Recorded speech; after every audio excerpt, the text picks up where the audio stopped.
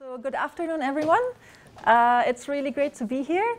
Thanks for coming, and it's really great to see such an international program too. My name is Tina.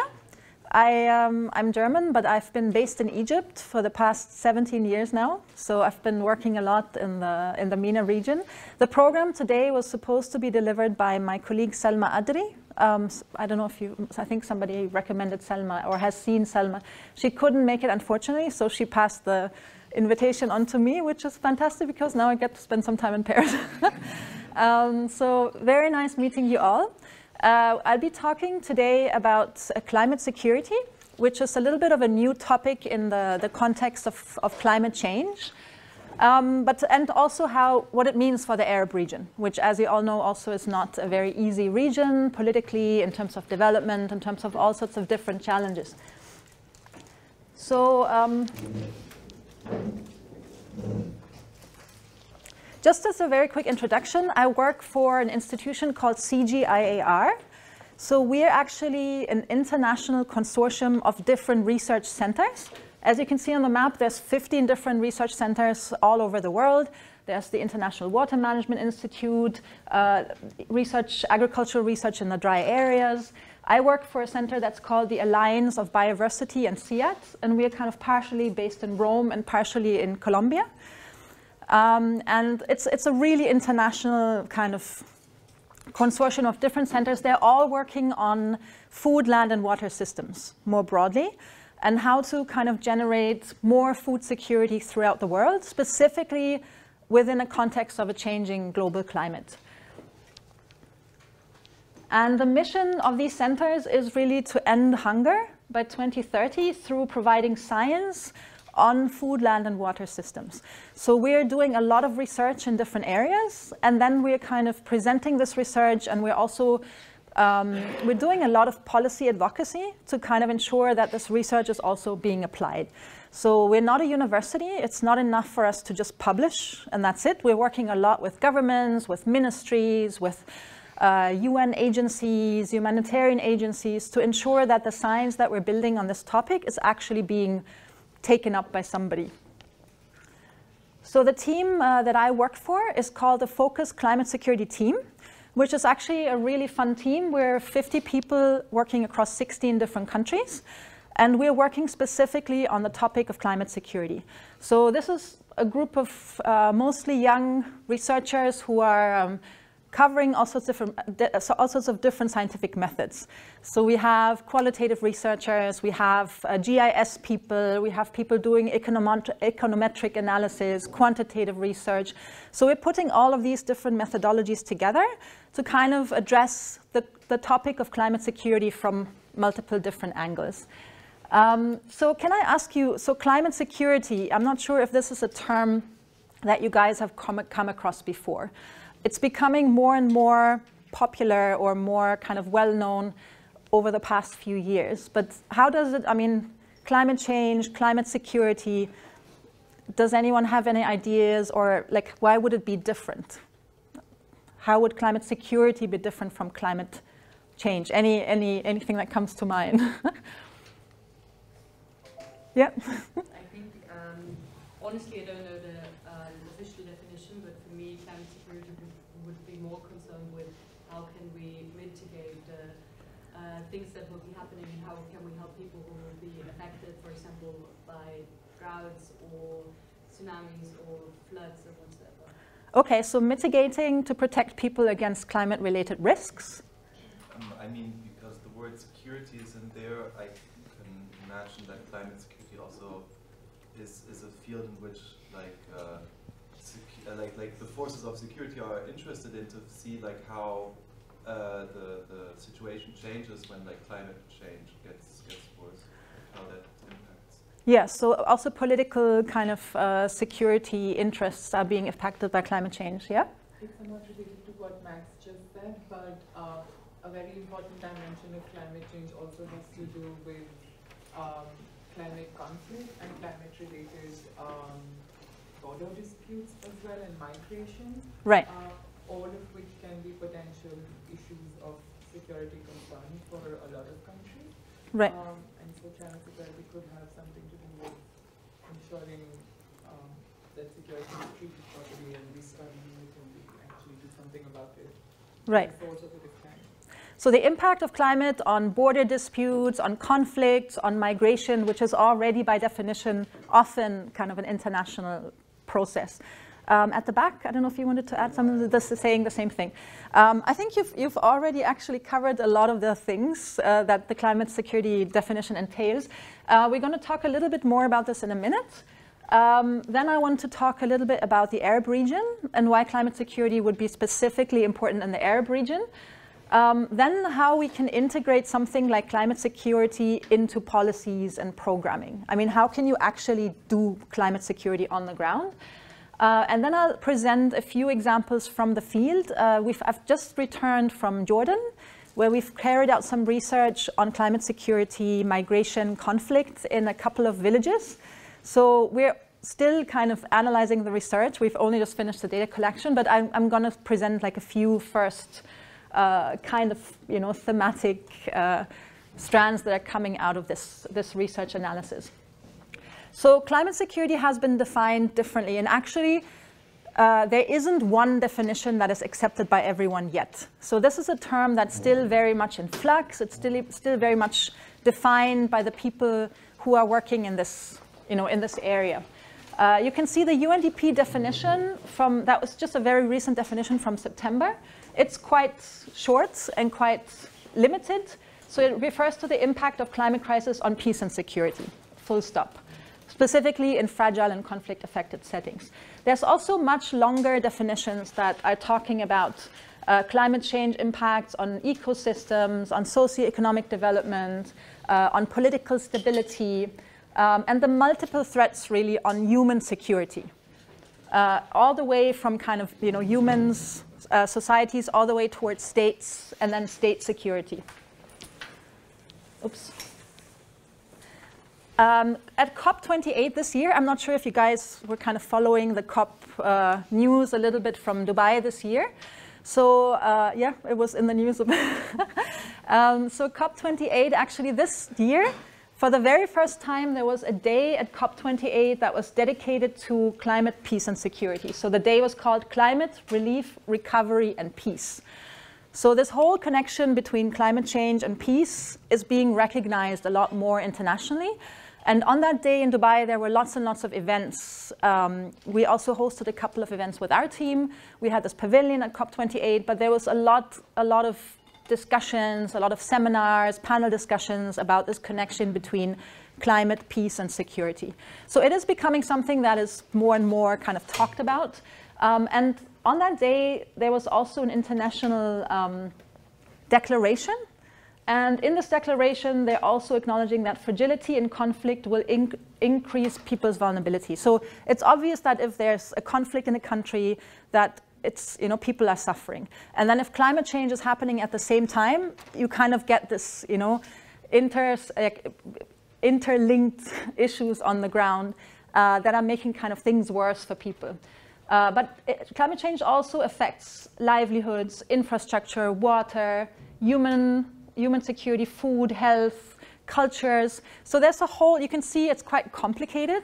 And there's all these different layers and definitions of security that are kind of interlinking with each other. But we were very happy that actually the linkages are becoming more and more acknowledged, because I think it's something that we need to understand a lot better. So human security, so there's all these different aspects of human security. Water security is something that in the Arab region is one of our biggest issues. We're living in a very dry, arid climate. A lot of the countries are already water insecure. So as we're experiencing climate change, this situation will become worse. So we have a hotter climate, we have a drier climate. So in a region that is already struggling to access water, climate change is going to really have like a big impact. So securing water, ensuring that people have food, ensuring that livelihoods are secure, for example, in the agricultural sector. So farmers, there's a lot of small farmers who are just struggling to get by, and now climate change is making their life even more difficult, in terms of accessing water, in terms of ensuring there's a good crop every season. There's all of these seasonal changes and rainfalls. So we really have to look at this kind of human security angle. So it's not only about states and wars, it's also about people on the ground and their lives and their livelihoods. So it's there's a lot of levels within there. So different levels and different types of security. Climate change can also reinforce existing conflicts and disputes. So where there's already a struggle going on, climate change can make it and basically intensify it and make it worse. But also the other way around. A conflict is also never good for climate change. If you look at, the situation in Palestine, all of the bombing, I mean, it's not, of course, it's a huge human loss, but there's also, like a bad effect on the climate. If you take it, if you look at, so it goes both ways. So climate change has an impact on conflict, but conflict also has an impact on climate change. And if you have already fragile states that have dysfunctional governments, dysfunctional institutions, it becomes very hard to react to climate change. So, all the climate change, mitigation, adaptation, this is all really expensive for countries. So if you have a country that is functioning very well, that has like a good political system, that is kind of rich enough to pay for all of this, that's fine. But if you're in a country that is already fragile, that has, malfunctioning institutions, that doesn't have enough money, how are these countries supposed to follow the climate goals that we formulated for the planet, within the next couple of decades? So in COP also, if you guys have been following this whole loss and damage discussion, how do richer countries help poorer countries that are more affected by climate change finance all of this? Because the world's finance is not going to the most fragile states, unfortunately. And a lot of banks and financial institutions really don't want to invest, in countries that are, really corrupt and not functioning well. So this is a problem also, that the finance is not going to those areas that are actually affected by security and fragility issues. You also, in the definitions about climate security, you often hear that climate change is a risk multiplier. So you already have risks, climate change is going to make them worse. This narrative is being transformed a little bit lately, because it's actually a little bit too one-directional. So it's not enough to say we have this risk and it's going to get worse. But things are a lot more complex when you look at them on the ground.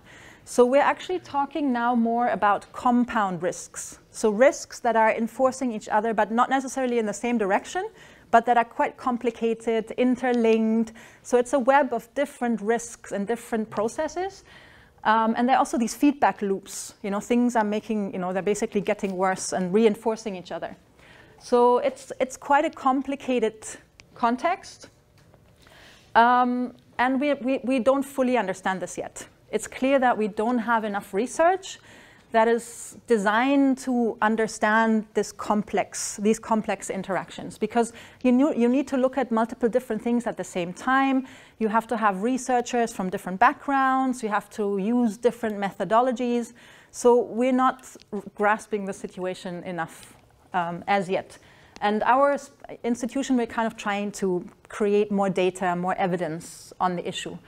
So if you look at climate security effects on the ground, this is actually one of my colleagues has made this for Africa, the interactions between different issues, you can see how messy and complex that gets. So you end up with these graphs where there's so many interconnections between governance, between economy, society, culture, climate risks, land use, land rights. So all of these different elements playing together. And what you can also already see is that if you are facing a situation like that, if you are a policymaker, you have to have policies that are able to address this mess. And this is another layer of problem that we have, that our policies are often quite linear. You have different ministries working on different issues, but we don't really have policymakers, being able to or having the right institutional capacity to address this kind of messy or this interconnected risk. So what we're arguing is that climate change is not only exacerbating human insecurity, so making things worse, but there's also openings in there for generating more peace.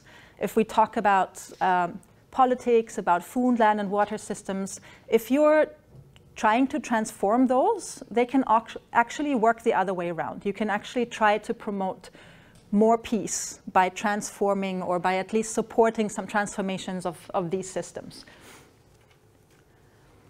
Okay, I hope I haven't overwhelmed you already. So is this, I mean, you can see that climate security is a bit different from just talking about climate change, right? So it's not just about these, you know, the usual climate risks that we hear about. It's this really messy kind of intersection of risks on the ground that are affecting not only states, but also humans and communities and livelihoods. So, you know, this is kind of the point I was trying to make. So in this whole context, what also becomes very interesting or very important is to define what do we mean by peace? I mean, what, you know, climate security. So we're trying to have peace. So what kind of peace? Has anyone ever heard about the different, like the distinction between positive and negative peace? Anyone? Yes?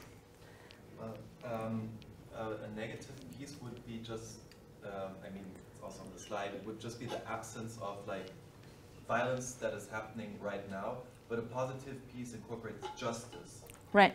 A situation can be peaceful without being just in any way. You know? Exactly. So peace really just means the absence of war, you know.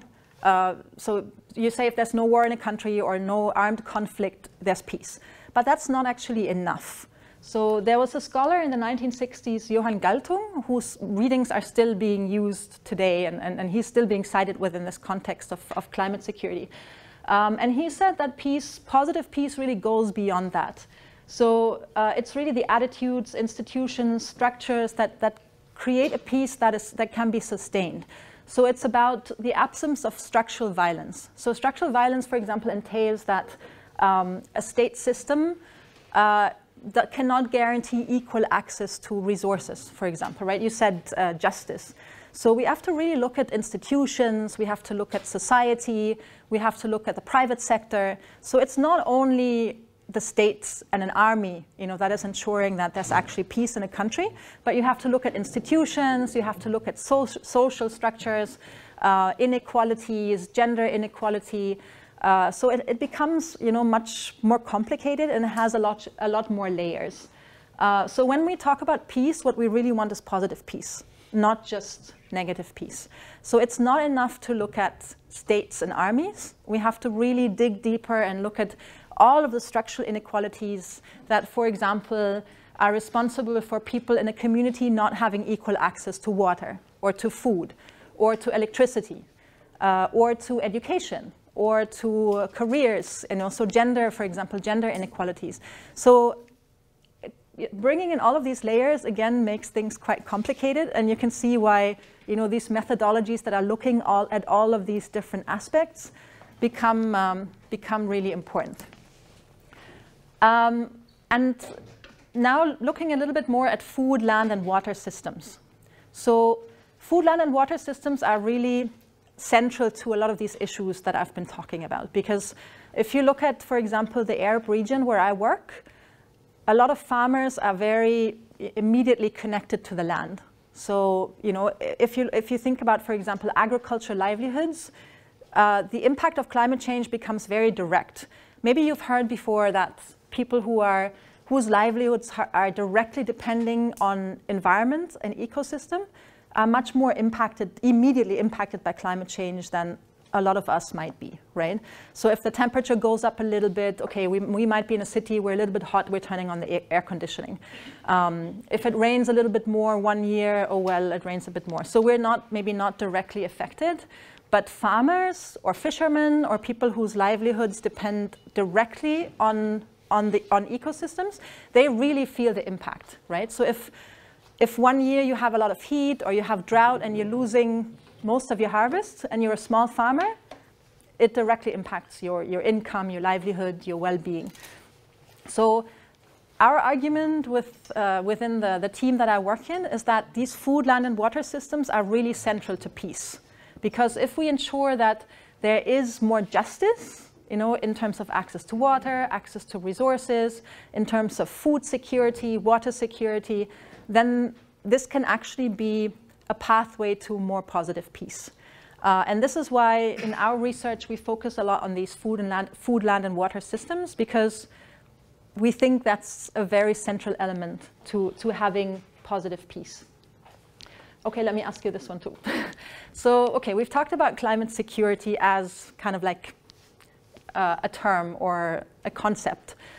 Can we also be climate secure? Do you think, I mean, if you talk about water security or food security, there actually is a definition, you know, of when you are water secure. The water security, like for example, water scarcity threshold is like 1,000 cubic meters per person per year. It becomes quite a defined concept, right? What about climate security? I mean, can there be a state where we're actually climate secure? And what would that, can you imagine what that could, I mean, what could that mean? If you're a government or a decision maker, I mean, what would you have to do to make sure that you are climate secure? In my intuition, because climate will develop and change in the future continuously, there will never be one state that like will be achieved and then we're good. But at least already this like dynamic of the climate already implies that there is a constant need for change also in whatever system we might want to have. Okay, so the system has to be flexible enough to adjust to the fast, you know, changes or processes that climate change is causing. Yep. Maybe to add to that, in my head, the closest thing that a government or society could get to being climate secure would be actually to mitigate climate change, to actually fix what we have broken. But as we all know and have heard many times, this is very much unlikely. But maybe that's the way to aim for. Yeah, so mitigation, of course, is like a central issue. The problem also is, though, that it's a global problem, right? So even if you're mitigating in France, you know, in other parts of the globe, they might actually feel impacts that they're not even causing themselves, right? And this is, I think this is like the inherent inequality with climate change, is that the countries that are causing the most emissions are not the ones that are most affected, right? So these islands in the Pacific that are being entirely flooded, or very small countries that are causing almost no emissions, are the ones that are actually most vulnerable. So mitigation, of course, has to happen, that's for sure. But often the countries, you know, that are mitigating, they might not actually feel the impact immediately. I think this is one of the issues. Yes? I would just say something that's very different from mitigation. I was asking, what about forecasting? So achieving climate security through the ability of being better at predicting the unpredictable climate, therefore reducing risk through security. Yeah, so forecasting, early warning systems. I mean, this is something that I cop, you know, everywhere. We need better early warning systems. We need to make sure all countries have them, right? That we have the data to know what's going to happen, when it's going to happen. If you're prepared, then you can actually react, right? Adaptation, you know, we have to be better at adapting. But what about all of these other things we've just mentioned, like social issues, livelihoods, economy? Yes, for example, because climate, of course we have climate change in mind, but there are some extreme climate events that happen naturally in some regions in the globe. For example, we have the monsoons or extreme droughts in Africa. So I think maybe the climate security is also about forecast that, so people they have lost, they don't lose their livelihoods or their homes during these events, because during extreme floods, lots of people they lose not only their livelihood but like their houses, their really like history there. Right. So it's also about forecasting, because these populations are also more fragile and vulnerable to this kind of climate dynamics. Right, forecasting, but then also basing your planning on that, right? I mean, right now what's happening a lot in the region where I work, Saudi Arabia, for example, are really replanning their infrastructure because they're preparing for more drought, but also for more floods. And all of the roads, like in Cairo, where I live, when it rains in Cairo, everything gets flooded. Like our infrastructure is not made for rain at all. Like, you know, it rains for half an hour and the whole entire road is flooded. There's no drainage. So all of these countries are now actually reorganizing their infrastructure because they have to expect, like, you know, sudden freak rain events. Overall, we're expecting more drought, but there might be, you know, sudden extreme weather events that actually cause a lot of damage. So knowing where the damage is going to happen and then planning for it and making sure that your infrastructure or where your people live or your cities are actually planned accordingly. What about, yeah? I think that comprehensively social security programs have to recognize that climate change is happening.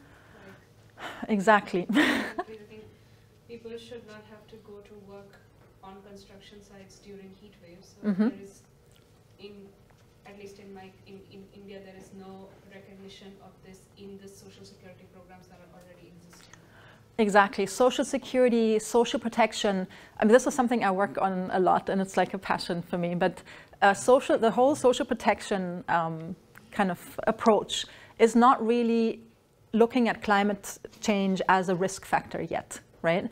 So, and we will need a lot more. Like, what about small farmers who lose their farms? I've seen a lot of farmers in Jordan, for example, who there's droughts over many years, and then farmers are selling their animals. So somebody who had a herd of like 50 sheep has sold half the sheep because they don't have food for them, right? It's too dry, the rains are not coming, they're coming too late.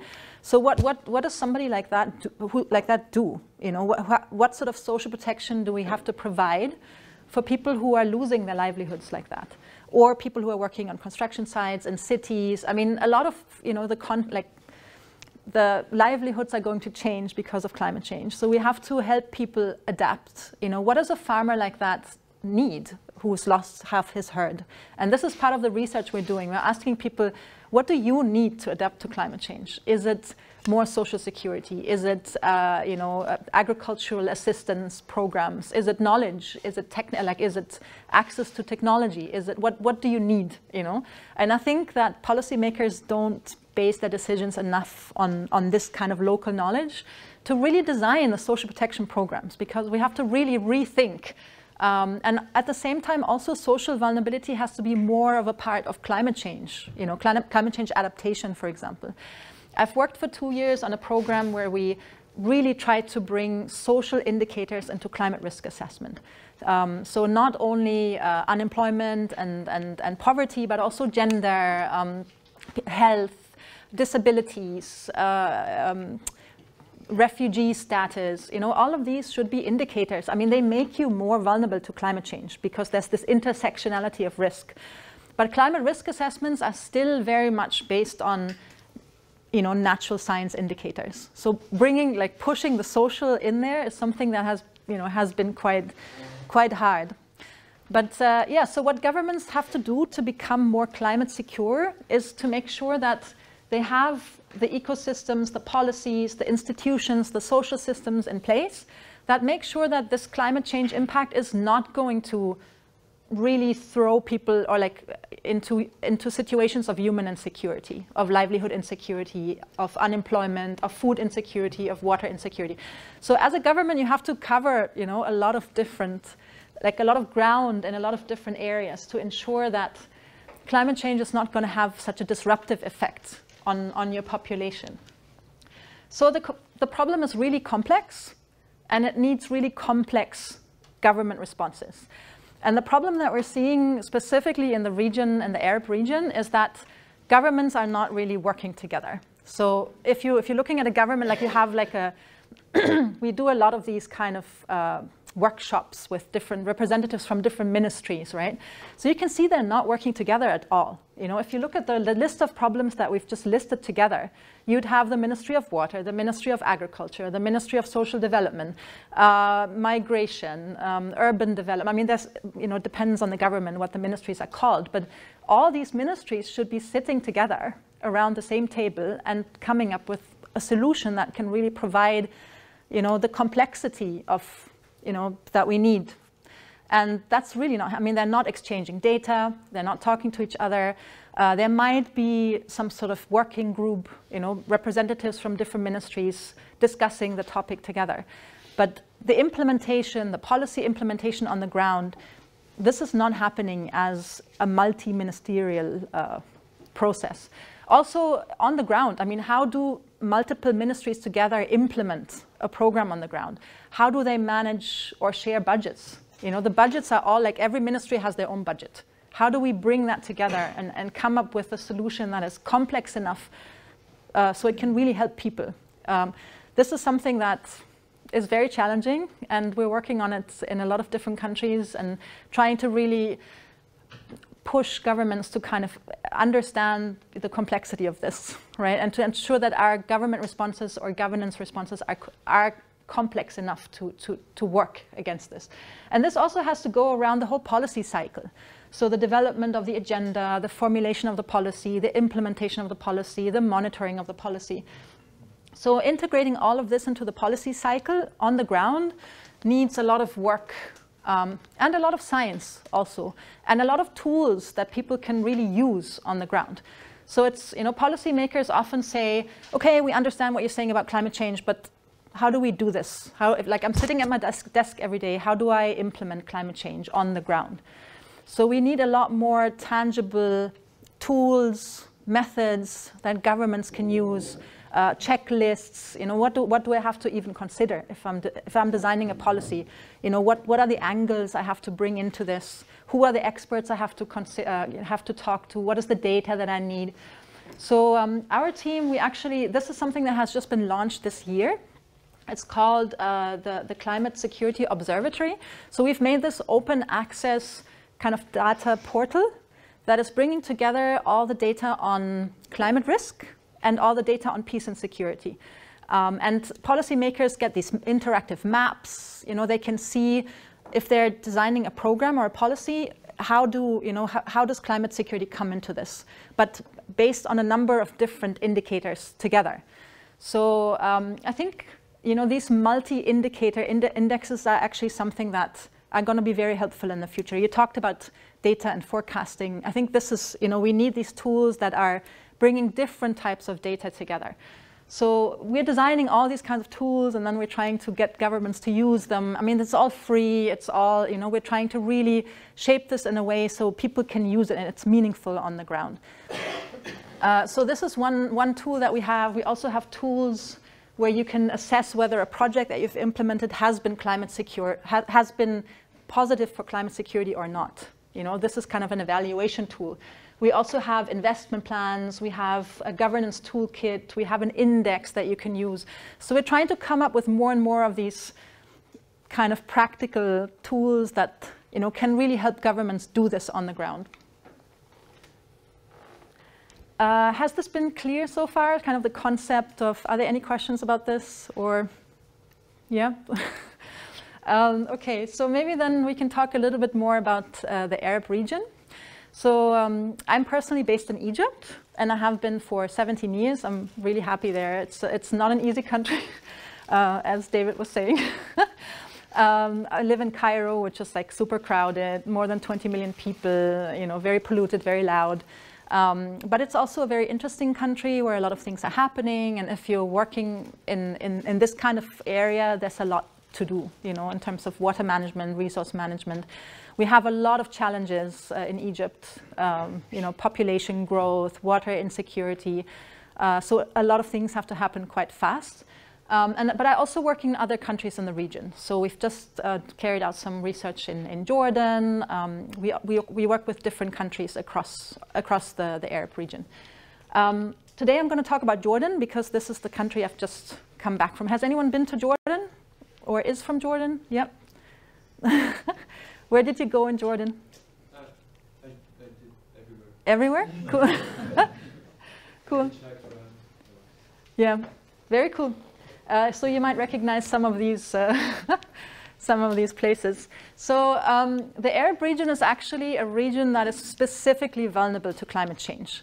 We're already, we're measuring a lot of impacts already. So this is the thing with climate change, it used to seem like it's something that's going to happen sometime in the future, but we're actually, if you're measuring the data between the 60s and now, it's already there. It's already measurable, right?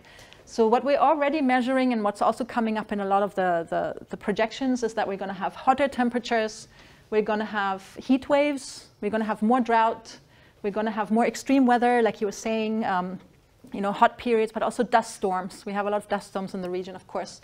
Flash floods, and then of course sea level rise is something that specifically in Egypt is an issue with the delta being really low. And in the Arab region, this is not good. because we're already suffering from a lot of other problems. So 18 out of the 22 Arab countries are already water scarce, and 13 are below the absolute water scarcity threshold, which is 500 cubic meters per person per year. So 1,000 is water scarce, 500 is extreme, and a country like Jordan has 70. So if you, do you remember in Jordan how often you had water every week? Or maybe you were not affected so much in the tourism industry sometimes. But in Jordan, if you live in Amman, you have water once a week for 2 hours. That's when water comes out of your tap. Then you have to make sure that you fill your tank up on the roof. And if you run out for the week, you have to go and buy from a truck. So it's really, extreme. And Jordan, I mean, this is the way the region is going. So in Egypt, you don't feel it like this yet because we have the Nile. So people who live in Cairo have no concept that we have water scarcity. Of course, farmers are starting to feel this, but I think eventually we're going to end up like Jordan, because we have such a fast population growth that the availability of water divided by population, so per person, it just goes down, down, down. So this water scarcity is really having an impact. In a country like Egypt, 80% of the water is going to agriculture. So you can imagine, having less water, that there's a lot of jobs affected, a lot of income, food security is immediately affected. So, and already in the region, we only have 5% of the land that can even be farmed. That's arable. So most of the region is a desert. A lot of countries are importing a lot of food already. Egypt is importing 60% of its food. Jordan is importing, I think, 90% of it, like even more. So the Gulf countries are, importing almost everything. So it's not a region that is very productive in terms of agriculture. And insecurity, food insecurity is going up everywhere across the region. So you can see that with these existing problems, climate change is just going to make everything worse. I'm going to show you some very quickly. I'm not an expert in this, so please don't ask me very detailed questions. I got this from our climate guy, but these are the projections for the region. They're always done for 2 different scenarios. You might be, from the IPCC reports, you might have seen these scenarios. The 4.5 scenario is an intermediate scenario, and then 8.5 is the worst case. So this is always intermediate, this is worst case. This is the mean annual change in temperature for the region. So if you have a medium case, you can see it's going to go up a few degrees. In the worst case scenario, it's going to go up several degrees. So you can see, by the end of the century, the region, a lot of Africa actually starts being very, very red. So you can see for the 4.5, you have like in our region, kind of like a 2 to 3.5 degree increase. For 8.5, it's more like 5 or 6. So that's a lot for a region. Rainfall is also changing. So if you look at the rainfall projections, oh no, sorry, let's go to the hot days. This is the number of hot days. So this is also what's happening a lot, that in the summer, there's more and more hot days, right? So like farmers are really complaining in the summer months, because suddenly we have days that are well over 40 degrees and a lot more than they used to be. So you can see the number of very, very hot days over 40 degrees actually goes up. So if it was kind of around 20, it might end up being like 40, 50, 60, depending on where you're looking at. So summer temperature is something that in the region is going to become a very big problem. And rainfalls are going down. So we're looking at more drought in the region overall, while we're going to have some freak rain events. So I've lived in Cairo for 17 years. I have to say that I think it feels like there's stronger rain now than there used to be. Like when it rained in 2006, 7, 8, it was like, drop, like drizzle. It wasn't like coming from Germany. I wouldn't say that that's rain. But now we sometimes have thunderstorms. We have actual big rain events, but only for a day. This is not water that the country can use in any way. It's not filling up any tanks. Maybe we should start, harvesting this water more. But overall, in the water budget of the country, this is not even counted. This is not helping, farmers or anyone. So we have to actually prepare for less rain. So on top of that, we have some other issues in the Arab region that are making things worse. We are very dependent on agriculture in a lot of countries. In Egypt, it's like 20% of the workforce is working in agriculture. We have a lot of displacement. We have a lot of ongoing conflicts right now, actually 45 armed conflicts in the region. So if you think about Libya, Syria, Palestine, Yemen, so you have a lot of crises in the region that are ongoing and that also have been ongoing for many years. So the Syria conflict has been, the refugees have been displaced for like 12 years or more. Palestine, you have people who've been displaced for decades. So a problem that we have in the region are these we call them protracted crises. They're like ongoing, really long crises that don't seem to be ending. And this is causing a lot of displacement and mobility. So there's so many refugees, in the region, but then also, of course, also outside the region. But it's something that, if you have a country that's already struggling with water scarcity, then also accepting refugees, of course, that's not going to make things, better either. And like I said, climate finance doesn't really arrive in a lot of the places in the region that really need more finance. So nobody wants to fund a country like Yemen, a country like Libya, specifically banks, because it's, securities are really not there. So there's a lot of things in the region that are kind of coming together that are making things worse. So I've been working, this is now the part about Jordan. So we've been working in Jordan recently on an initiative that's called Fragility, Conflict, and Migration. So we're trying to put these different elements together and research them on the ground. So in Jordan, this means how are communities that are already struggling with water scarcity and climate change dealing with refugees coming into the community? How are they generating peaceful livelihoods together? How are they sharing resources? How are they building livelihoods together? And what are the problems there? And then also, how can humanitarian programs, so the programs that are helping the refugees, how can they be transitioning from something that is emergency short-term towards long-term assistance? Because now, like I said, refugees have been there for 10 years and more. They're still getting cash transfers from UNHCR every day. They still don't really have a long-term livelihood in the country. How do I transition this? How do I make sure? We call this the HDP nexus, Humanitarian Development Peace Nexus. So we've been looking at these issues kind of on the ground in Jordan. So Jordan is actually a fairly small country. Like Egypt has more than 100 million people. Jordan has 11.3. But out of those, almost 3 million are refugees. So we have 2 million Palestinian refugees living in Jordan, 760,000 Syrians. These are the officially recognized ones. And then specifically for the Syrians, there's like an estimated 1.3 additional unregistered refugees. So Jordan has accepted a lot of refugees. You can see this actually is one of Jordan's biggest refugee camps, Azraq camp. This is in the middle of the desert. It's been there for a decade or more than a decade. And you can see people are living in these tents, like tents and caravans. And this is their livelihood for years and years and years. So this is not a short emergency situation. This has become like a city, right? They have now solar systems. They have people are working. They give them jobs. They're unpaid kind of volunteer jobs. But this is like, if you look at it, it's huge. It looks like a city. But actually, most refugees are living outside such camps. So they're living in communities. And communities that are already struggling to access water, for example, to have food security, are now accommodating a lot of refugees coming in. And the question then is, how do these communities deal with this? Like, is this causing issues, tensions? How are they integrating the refugees?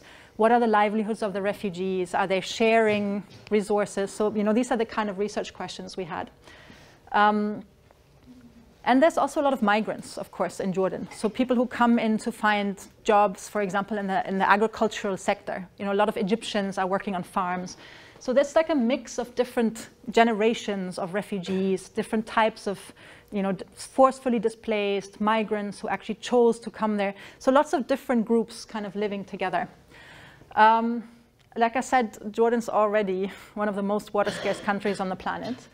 There's a lot of transboundary water. If you look at the Jordan River, for example, right? There's like different countries sharing the water from the same river. This is a lot of political, issues, like who gets how much. So in the region, you have a lot of transboundary water access for rivers, but also for groundwater. So you have shared aquifers. Several countries have to share that water, and they have to negotiate who, Maybe you heard about this almost conflict between Egypt and Ethiopia when Ethiopia was building this new dam.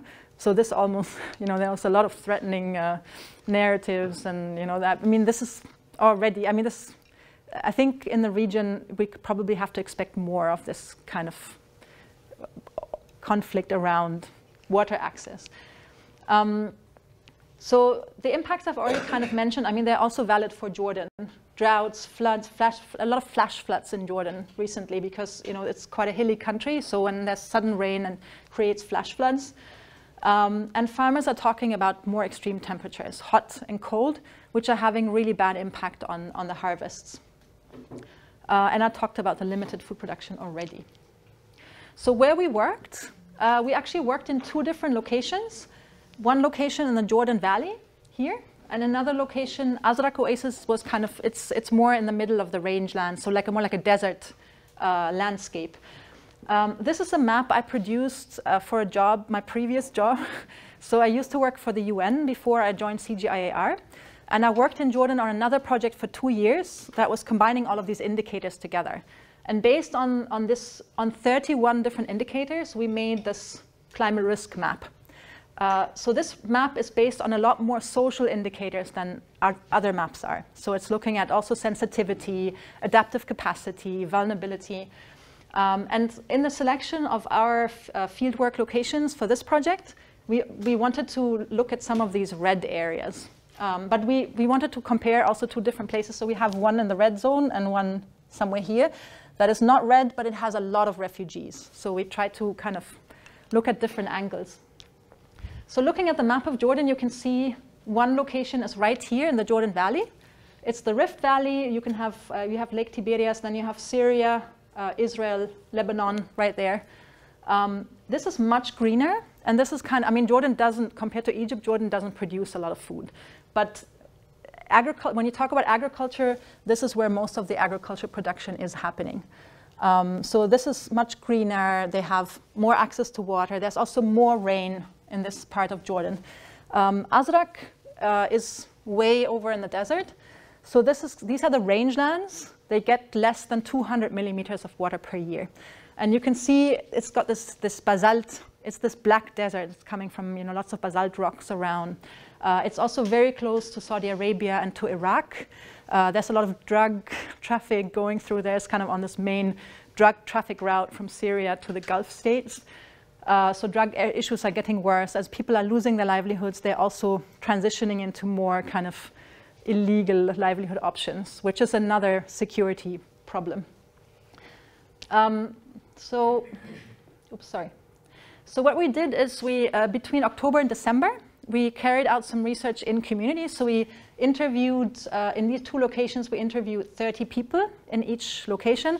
And then we had community focus groups, we had a workshop, and we also did some kind of participatory stuff, specifically because we had a strong gender component.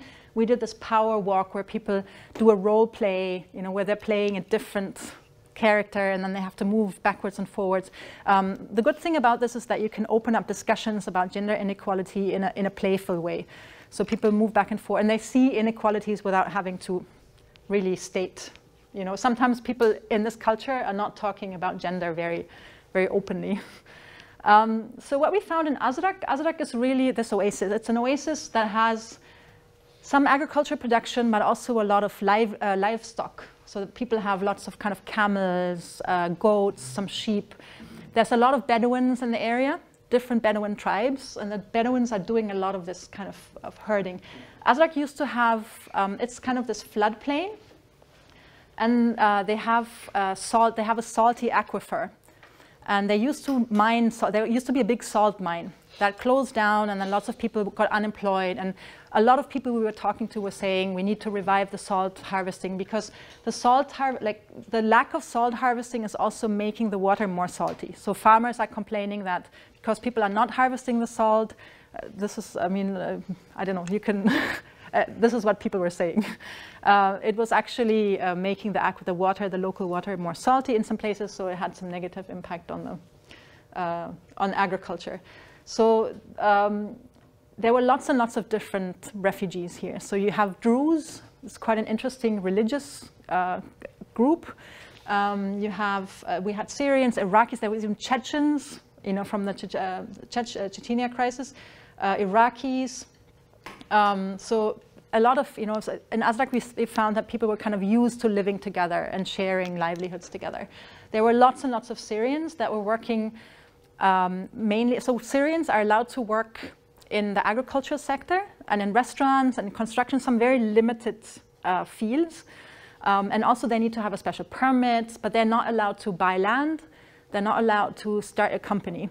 But then often they still kind of find their way. So they're starting a company with a Jordanian friend, or they're buying land, but you know, somebody else is buying it for them. So people, because they've been there for so long, they have already created livelihoods for themselves to some extent.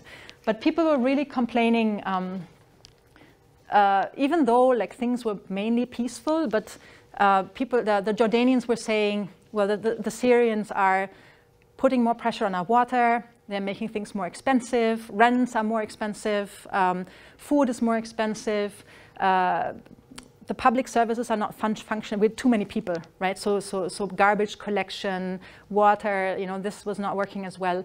And then they were all saying the Syrians are getting all of these cash transfers from UNHCR, from WFP, from these UN organizations, and they're still working in the agricultural sector, and they can accept much lower wages because they're a big family, they're all working, and they're getting cash transfers.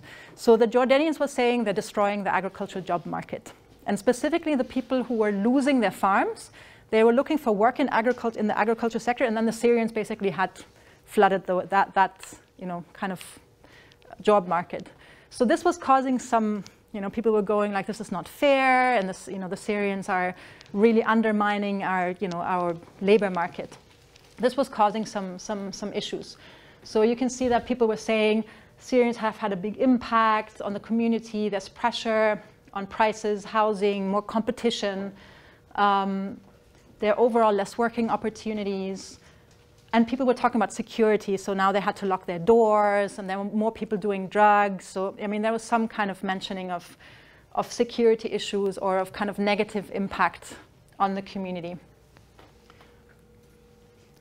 The North Shuna, this is the Jordan Valley location, was quite different, because in Azraq, you have, like I said, you have a lot of refugees. In North Shuna, you're actually very, very close to the Israeli border. So in that border area, refugees are not allowed to live or to settle or to work.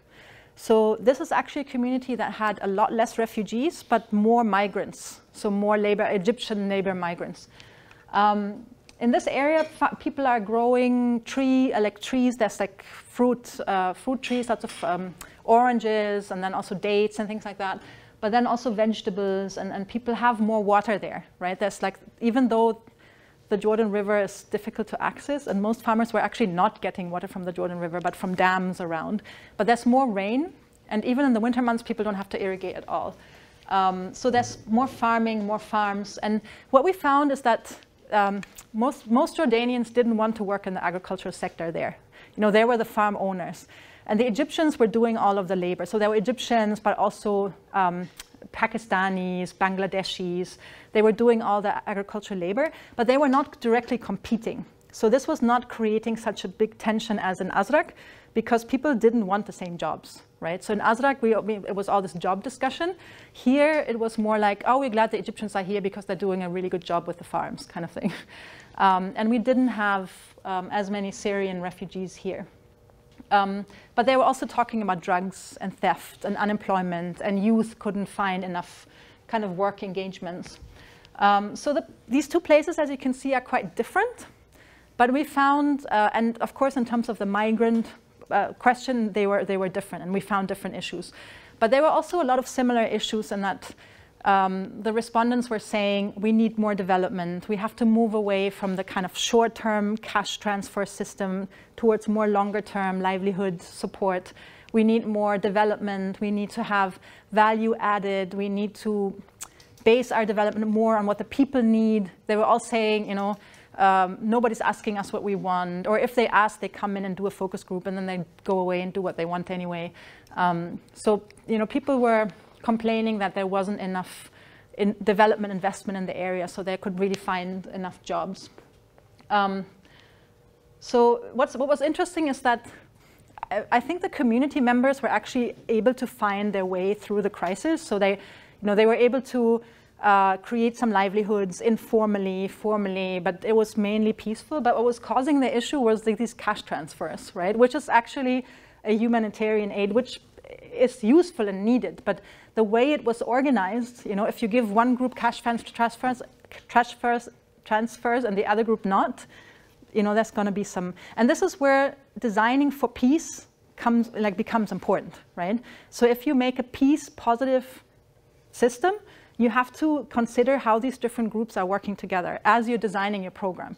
Because otherwise you might do something that is helpful for climate change or for social security, but not for peace, right? So I think these are really interesting examples of why peace matters on the ground, or why considering positive peace in the design of your solution has to, you know, come in from the very beginning.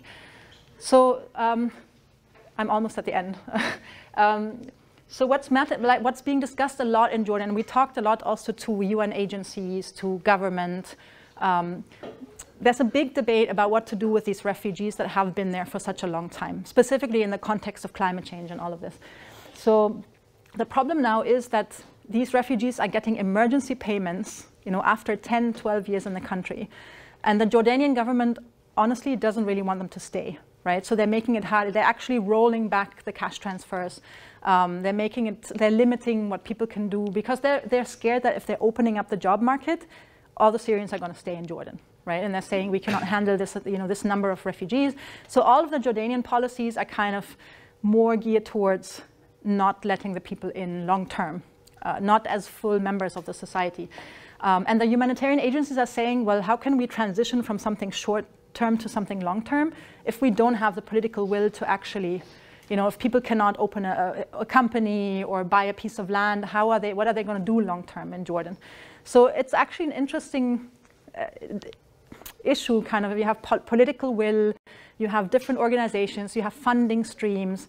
So how can you transfer from short term to long term support in this kind of scenario? I mean, this is also something we can discuss, but it was quite an interesting debate. I mean, what do you do with these migrants that are there for, or like, you know, refugees that are there for such a long time? And how can you make sure that they, you know, you can generate climate resilient livelihoods, you know, with these mixed groups of people? So if you look at some of the quotes, I mean, all the people was kind of saying, give us a fishing rod instead of giving us a fish. We want more longer term support. Also give us the right kind of projects, the projects that we want, include local organizations more. So they wanted a lot more economic, entrepreneurial support, not these short-term, you know, payments. There's GIZ, for example, they have a project in Jordan that's called Cash for Work. So refugees are employed for 3 months, and they work in these kind of, you know, repairing dams, building roads. I mean, it's kind of public infrastructure, which is also good for like climate resilience, but they're only employed for 3 months, then they leave again. So it's all kind of short-term stuff. And they were saying we want a long-term career, not, you know, not these small bits and pieces. But then again, how can we do that if there's no kind of inclusive environment? Zooming out a little bit more, and this is the last point I want to make. So what do we do with all of this? What do we do in the region? You know, how do we implement climate security? We actually had this, this workshop with policymakers in Cairo in November, just before COP, to see what do people in the room really need in terms of climate security. They were saying that a lot of the policies that are in place are not addressing climate security. They might be addressing climate change, but not climate security. They were also saying there's not enough models and tools that are easy to use for policymakers that they can actually adapt. And when we asked them what they need, they said, number one, the concept of climate security isn't understood well enough. So we need more, we need more capacity, more knowledge about what that means. We need also kind of, to understand more how we can integrate this into our, what does it mean on the ground, basically, is what people wanted to know. Stronger partnerships, more funding, better understanding. So, these are the kind of things that we're working on. One thing that came out that was also quite interesting was desecuritizing the narrative. So there were quite a few experts who said the whole security narrative is not good in the region because it immediately gets lumped in with like military and state apparatus kind of. So they said, let's talk about peace rather than security. So they wanted to bring like climate peace and security rather than climate security. So even those narratives are kind of important, to see what you can do in the region. In some countries in the region, you cannot use the term climate security because they say we don't have security issues. So then we have to beat around the bush and be like resilience and peace and, so it's a politically difficult term. So there's a whole list of things. I mean, I've mentioned a lot of them already. We've mentioned them together also. These are the points that were agreed on in the declaration at COP about climate security globally. So more action, scaling up the financial resources, making sure that the policies are conflict and peace sensitive, making sure that the mandates of different governments are combined, that they work together and have more partnerships. But yeah, so I mean, this kind of data that we're collecting on the ground, like these stories from Jordan, it's really important to kind of base your policies on that kind of knowledge, to understand what people need on the ground, how can we make sure that our climate policy responses are locally relevant or make sense to local communities. That's it. Thank you.